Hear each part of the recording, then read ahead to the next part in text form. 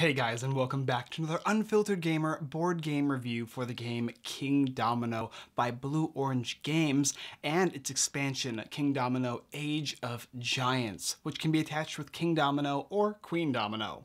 In the game Kingdomino, you'll play 2 to 4 players. Roughly will take about 15 to 20 minutes to play, and it is for ages 8 and up. And in the game, you are a king, or if you're playing Queendomino, a queen, attempting to build your kingdom. With the expansion, giants are going to come and try and destroy your kingdom, and you'll be placing them and moving them around on the board to kind of devastate your opponent's boards.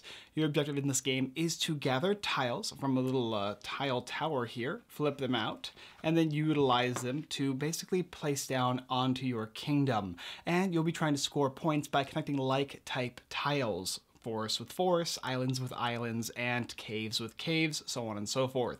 With the expansion, you're going to be introducing unique end-of-game scoring objectives, the large giant meeples, and of course additional tiles in the game that will allow you to place down and move the giants.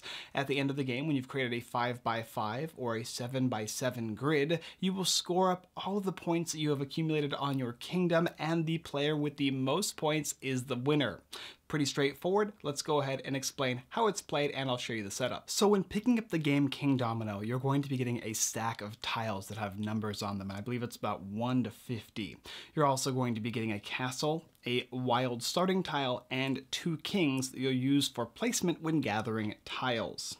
When you gather the expansion, the Age of Giants, you're going to be getting additional tiles marked A through F, and you'll also be getting tiles from 50 to I believe about 56, 12 new tiles to insert into the game, and you're also going to be getting 6 new giant meeples that are going to come onto your player board or your kingdom, and of course hopefully be able to move them off because they're nasty.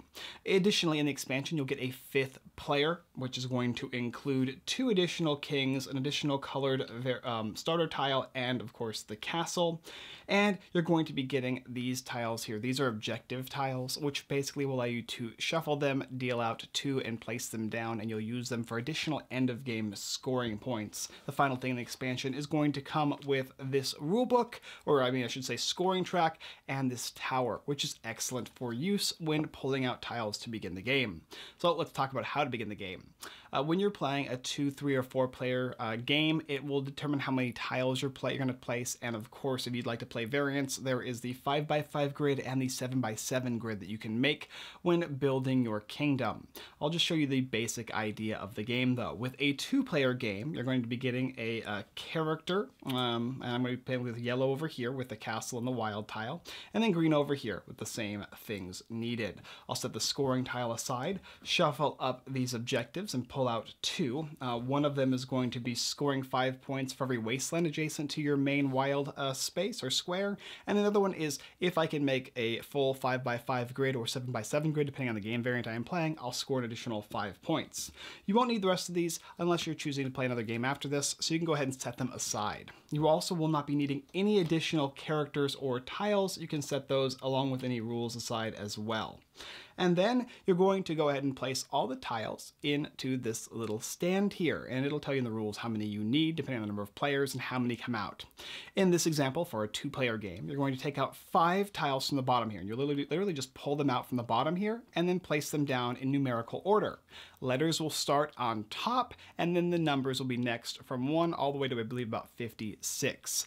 Organize them from lowest to highest, and then you're going to flip them. So I have a 29, 37, 41, 42, and a 54, and then you're going to flip them over with 5 tiles for a 2-player game. In the 2-player game, you're also going to go ahead and remove one of the tiles, and the one you're always going to be removing is the middle tile of the 5. So you should get the first 2 and the last 2. The middle one will get removed from the game. You can go ahead and discard that tile. And then you'll have the 4 tiles you're going to be starting the game off with, these guys here. Players are then going to go back and forth, and one way you can do it to determine who goes first is you'll take both of the meeples, shuffle them up, choose one of them, and that is the player who will start the game off, which is going to be green. They'll place their meeple on any of the 4 tiles. The next player will do the same, and you'll go back and forth until the entire set of 4 tiles has been selected.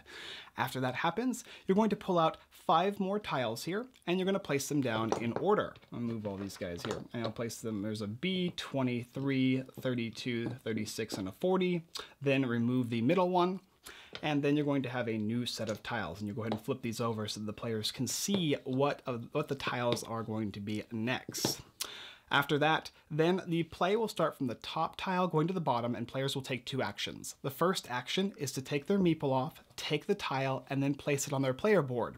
You must match like with like tiles, at least 1 every time you place one. But when you're playing with the middle, it's a while and it counts as anything. So I can go ahead and place one of these guys just like that, or just like this. The other rule is that you must also make a 5x5 grid. So you can't go 6 horizontally or vertically when playing the 5x5 variant. After you do so, then you're going to go ahead and take your meeple and place it on any of the other 4. And then the next turn will go. And in this case, green selected the next one, so green will move this one off here and place it so that it is connecting. And I'm going to go ahead and connect 2 greens together, and of course to the Y, which is fine. And then I'm going to go ahead and move and select a new space. And then yellow will do the same thing here. Place, take, off, and place. This one goes here, and then this one goes here. After that is done, these are the new tiles, and you're then going to go ahead and pull out 5 more tiles from this little castle here, and you're going to go ahead and rinse and repeat the process.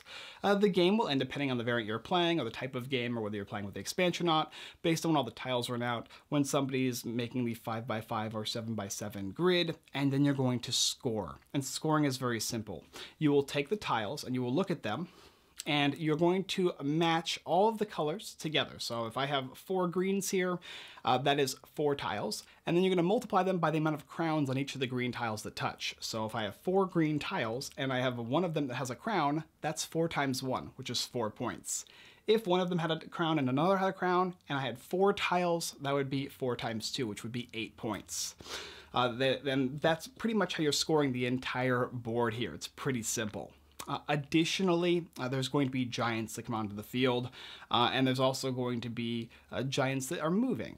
There's going to be the letter tiles, and those ones will have a giant on them. Whenever you take or place one of those guys down, you will also have to take a giant and place it on one of your crowns, which will basically remove a point for each area that you place a giant on. And whenever you place a foot tile, you can take a giant from your area and give it to another player for them to place on their area. Thusly, it reduces the amount of points that they have in the game. So if they had something like a 2x2, which is 4 specific water tiles and 2 crowns, that would be 8 points. But they have to place a giant on one of those crowns, and it would only give them 4 points at the end of the game instead. So giants can be pretty devastating if you're not careful.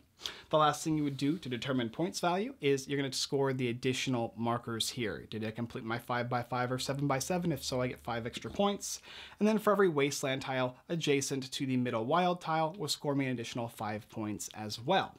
And use this little handy dandy rulebook or marker here to describe each player and then how many points they got for each of the different tile types, for whether or not they got it for the 2 unique objectives. Add them all together, and then that is the winner of the game, Kingdomino. So I'm ready to review the game, but one other little thing I need to mention is when you gather a tile, and perhaps you can't play it because it doesn't match anywhere and there's no adjacent middle space or space that connects to the wild that you start with. Like for instance, this player here were to gather this tile here, which is woods, and there's no wood tiles around here. You have to discard the tile and you simply lose that action/turn. So it's very devastating. You need to be careful when you choose tiles to make sure that you can at least connect them with one other adjacent similar tile space. And in this case, it's hard because you don't have any of these tiles and there's 2 of the forests. Well, Kingdomino and the expansion, let's talk about it. First of all, extremely high quality game. This is a family game, this is a kids game, this is a tile placement game. It's competitive. There is not a huge amount of aggressive plays against each other. However, there is of course selecting tiles other players want, and of course utilizing them to your benefit as opposed to theirs. With the expansion, the Age of Giants, you're going to be taking these giant meeples here and placing them onto your board or giving them to another player to place onto theirs, reducing the amount of points. It kind of brings a small take that aspect or variant to the game. Playing with a 5x5 grid or a 7x7, I prefer the 7x7 because it makes the game last a little longer and the point scoring is a little higher. And of course there's some other unique variants as well to the game that you can add if you're playing with people who are a little more mature and less kids at the table. But this game has a nice wide range of age ranges that you can kind of add extra little variants and whatnot too. Of course, including the expansion will make it a little bit more complex, but for the most part, it pretty much remains the same. It gives you additional points, it gives you some additional tiles to place and move giants, and it gives you this beautiful tower here. This is probably my favorite aspect of the expansion because you'll be pulling tiles from the bottom here as opposed to from the box, and then you can organize them pretty simply, and then you can go ahead and flip them over. I really enjoyed this specific portion of the expansion. It's probably what would make me think that you should probably get both if you're going to think about getting Kingdomino, just because this thing is so nice. It's kind of it adds a little bit of flair to the game, and it makes things easier when it comes to pulling tiles so that people can't see the numbers and or the back sides of the tiles and pulling them out of the box, because you're supposed to do that in the base game, but it presents a little bit of a challenge. A nice little aspect too is adding this little score sheet here, being able to write down all the scores down so you don't have to try and memorize them. It's not a very extensive like mathematical game, but when you're playing with little kids, it's good to kind of explain how the scoring works to make it easier for them to understand what they did right and what they did wrong and how they can improve. There's a little bit of luck involved in the game based on what tiles come out. For the most part, it's based on what you did the previous turn that will determine how well you do on the next turn, because if you select the 2 best tiles on your turn, provided that you can because you get to go first, then the next round you're not going to get the best tiles that you may or may not want. It really just depends on the players and what they select. Going around and placing down your kingdom is a lot of fun. It's very simple as far as placement goes, and you can see your points increasing as you place them down. Your kingdom kind of creates this like biome locations, and as you can see, like you've got blue areas over here, and then you've got the 2 green areas, and you kind of want to create larger areas or larger fields with biomes to score additional points. But remember, if you don't have any crowns on an area, you won't get anything. So you have to make sure that you net at least 1 crown in a full biome, because if you have 10 spaces with water but no crown there, that's 0 points. However, with 1 crown, that's 10, and with 2, that's 20, which makes a huge difference, and players will attempt to stop you from getting that if they see that you have no crowns in that biome. So be aware of that when you're placing down. This game is cute. It's got a ton of great artwork. It's very simple and easy to play. This is a game that's going to work easily with 8 and 9-year-old kids, and maybe even a couple smarter kids who are a little bit younger and have already probably played a few other little games here. It's a nice transitional game from games like the Haba series of games for younger kids. You can move them to these games here, and it's also fun for adults because there's a ton of strategy in this game. This game has won a ton of awards. It has done very well. It has made a ton of money, and it's easy to see why. A ton of fun, even with playing with just adults. And then, of course, with the expansion comes all the unique additional little features and functions that are not too complex, but add a little something to the game, a little more aggressive aspects, and of course the tower, which I greatly enjoy. Overall, this game would get my seal of approval, or it does get my seal of approval, although I doubt it needs it. It gets a ton of awards. It's been very popularized over the last couple of years, and with the expansion here, it is a definite must gather if you enjoy Kingdomino. You can pick up one and then potentially the other, provided that you like a tile placement game. What I can say about some of the negatives, I suppose, is you might get unlucky with your choices, especially in a 2-player game, because it's kind of a back and forth. With more players, the game is definitely more fun. I would suggest playing this game with 3 and 4 players. I believe it's even made for 4 players as opposed to 2. So that being said, 2 players, it's kind of a back and forth aspect where somebody's going to pick the last 2 and then get the first 2, but last 2 and first 2. There's some times where that changes, but the last tiles are always better than the first ones, but they present a problem with being able to select next on the next round. I think the only other little thing is if you don't like to take that aspect in tile placement with the giants here, you might not want the expansion, but you might want to take it just for the little tower here that lets you pull the tiles from underneath it, and of course the additional victory points. It's kind of modular in the way like Moonshell is, my wife's game, where you can choose what to play with and what not to play with. You can take out the giants if you don't want to play with them, you can take out the additional victory points if you don't want to play with them, or you can add everything and it works out just as well. And all the rules simply are added together when playing this game.